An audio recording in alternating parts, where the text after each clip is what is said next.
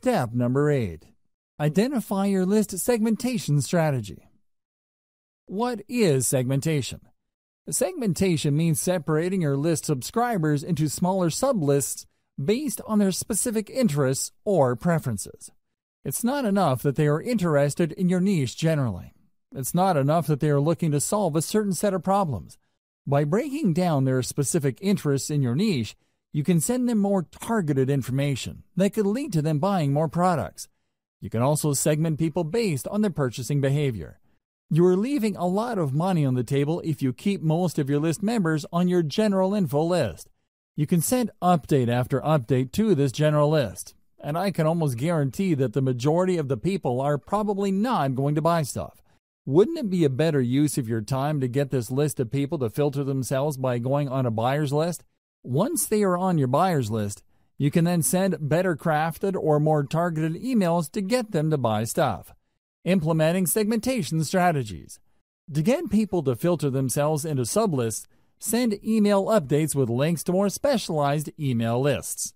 These lists target more specific needs. Over time, as you send one update after another, these sublists will fill up with people. You then need to send specific emails targeting the particular interests of the people on those sublists. This increases the likelihood that people in the specialized list would buy something because you are pushing products and services that cater to their particular interests. The second way you can segment is to get people to sign up to sublists from the beginning. That's right, you're not starting out with a general list. Instead, when people go to your blog or your website, they see different ads for mailing lists. These ads actually talk about specific issues and are very different from each other. When somebody clicks on a particular ad, they sign up for a list that only talks about the issues raised by the ads. They also only offer incentives that address tightly defined specific issues. This is a slower way of building lists, but it's more targeted. With everything else being equal, the slow growth rate of your mailing list can be offset by the higher sales conversions of people signing up to those specialized sub-lists. The third approach you could take involves selling lower dollar items. You start with your general list, and you send one update after another promoting a $1 product. When people buy these $1 items, they end up on your buyer's list. Behind the scenes, they are automatically unsubscribed from your main list. Given enough time, you should have a fairly nice list of people who have bought $1 items. You then should focus most of your time crafting high-converting updates that target your buyer's list. This maximizes your return on effort. Instead of sending update after update to your general info list, hoping that people will buy a $20, $50, or even a $300 item, focus all your conversion firepower on a list of people who are tried and proven buyers. This saves you a lot of time and effort. You should still send updates to your general information list. However, you should space these apart and focus on value. You should also advertise only lower dollar items. If you do this right, you would be able to save a lot of money while making a lot of money. How is this done? First, you can easily see through your email list management system which of your list members are not opening your emails. You then prune these general information list members by automatically unsubscribing people who have not opened your emails. Whoever is left still opens your emails, and you still have a chance of converting these people into buyers later. If done right, segmenting your list into a general information list, then a buyer's list not only saves you time, but it also can save you money later. Be aware of your competitors' industry standard list segmentation. At this point, you should have already signed up to your competitors' mailing list. You should already know the topics that they send updates on. You should also be very familiar with the content of their updates. Pay attention to the common features of these emails and try to connect the dots. How do they segment their list members? Which of the general strategies described above are they using? Once you are clear as to their segmentation strategy, you might want to start there. Again, this is the industry standard.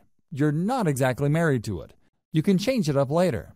You can make improvements based on how your list behaves. Don't neglect this segmentation strategy. Let's face it, people do unsubscribe. This is a fact of life. Don't think that just because you work hard to offer the right incentives to the right people, that they would remain loyal to your list. People do sign up, and after some time they unsubscribe. However, you can reduce your unsubscribe rate by simply asking people who wish to unsubscribe to change the update frequency of their membership on your list. Depending on your list automation software, you can offer list members a choice as to how frequently you will send them updates. Don't neglect this powerful tip, because this can save your list. Instead of the vast majority of your list members unsubscribing after a certain amount of time, you can hang on to a large chunk of them and possibly convert them into buyers later. Why segment? Why should you segment your list?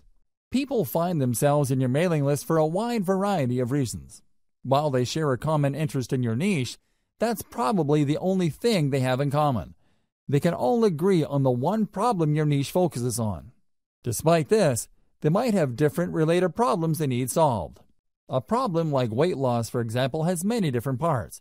Maybe some people are struggling with weight loss because of their metabolic rate. Other people simply eat a lot and have impulse control problems. Others tend to have a certain lifestyle. Whatever the case may be, these people agree on the common problem of weight loss. However, they may have different sub-problems they need addressed.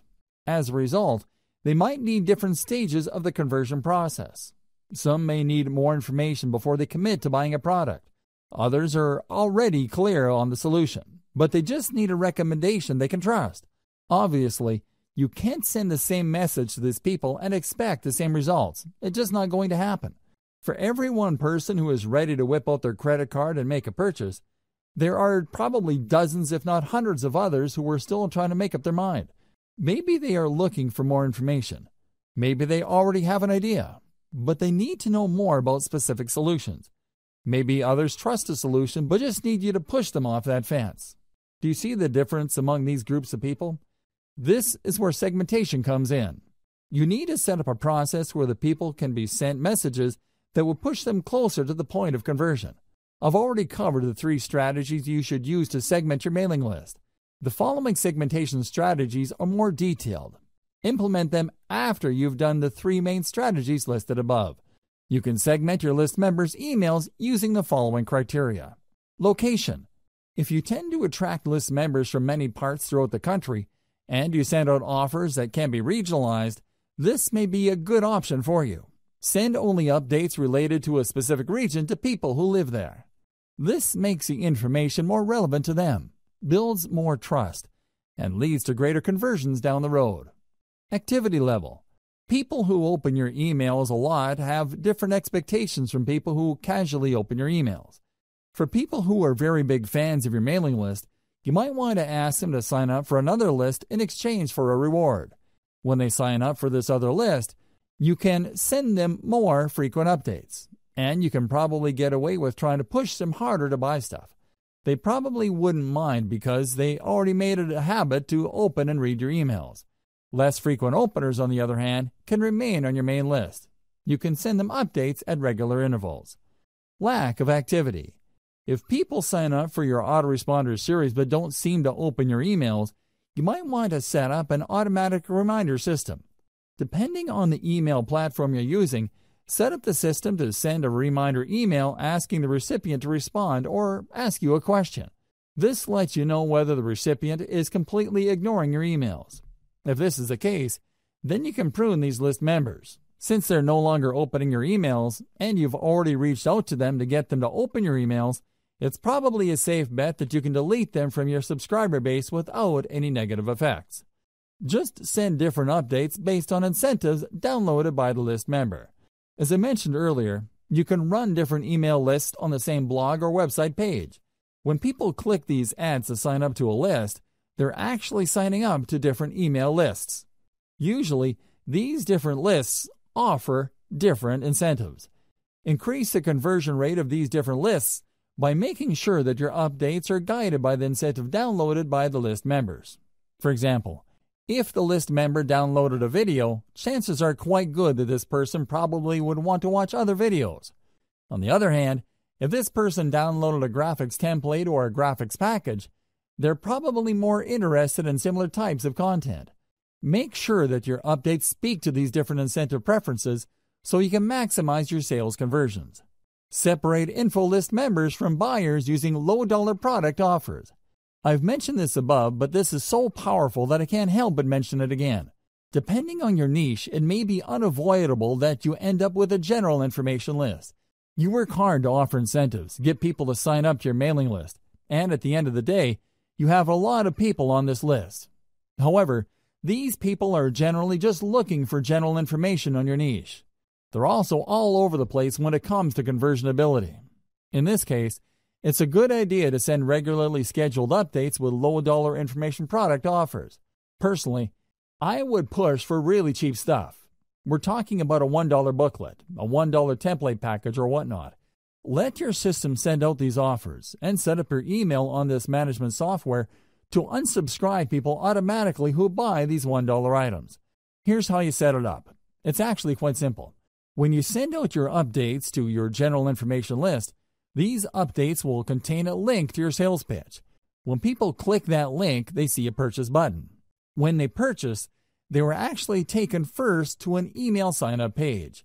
When they enter the same email address they used to get on your general information list, your email management software system will automatically unsubscribe them from the general information list and put them on the buyer's list. This way, when you send updates to your general information list, your tried and proven buyers will not see those updates. This is a good thing because you don't want them to feel that you're spamming them by sending them so many emails. You should then pay more attention to your buyer's list. Maybe you should send them updates with more in-depth solutions. Or you should send them higher quality information to get them to buy higher priced products or services. Segment your list based on mobile versus desktop. This is really non-negotiable. Over 60% of internet users view the internet through a mobile device. The problem is that these devices have different screen sizes. Make sure your mailing list segments your list buyers based on their screen preference. Depending on the email list automation software you're using, you should be able to automatically detect this. Regardless, your squeeze page must be mobile ready. In other words, it doesn't really matter what device visitors use to view your squeeze page, your page would look really good. It would look its best. Optimize your squeeze page for all environments. It shouldn't matter whether your audience is viewing your squeeze page through a mobile phone, a desktop, or a tablet. For more free educational content, visit learnforfree.biz. Content produced and distributed by AllSuperInfo.